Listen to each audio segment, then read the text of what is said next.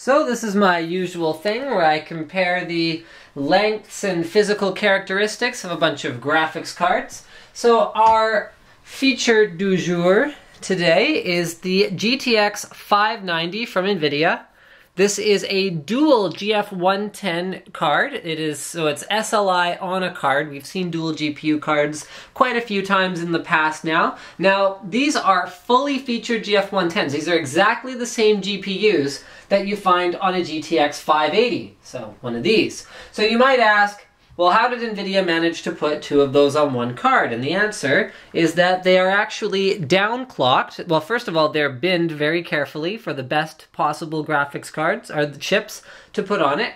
And then second, they are actually downclocked. So they do have less performance than a single GTX 580, but they more than make up for it by having two of them. Okay? So this video card has an 80mm fan in the middle. It has heatsinks on either side for each of the GPUs. It has 3 DVI outputs with 1 mini display port. So those 3 DVI outputs, this is another unique thing about this card, allow it to support 3D Vision surround or just plain surround off a single card. That is 3 displays over DVI. So that's pretty cool. It does support quad SLI because it has 1 SLI finger.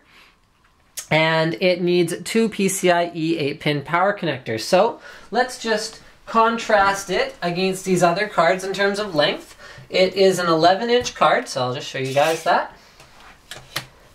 There you go. It's an 11-inch card. So you compare that to the Radeon HD 6990, which is a 1 foot, that is a 12-inch card, and to the GTX 580, which is only a 10.5-inch card.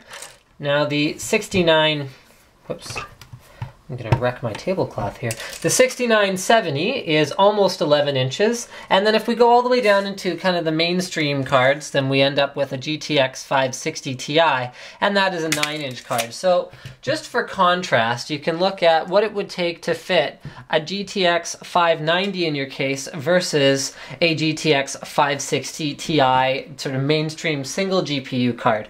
Now there are other considerations to bear in mind as well. This fan needs to have a fair amount of clearance around it because with 2 Fermis in there, there's a fair bit of heat being generated, so you need to make sure it has adequate ventilation.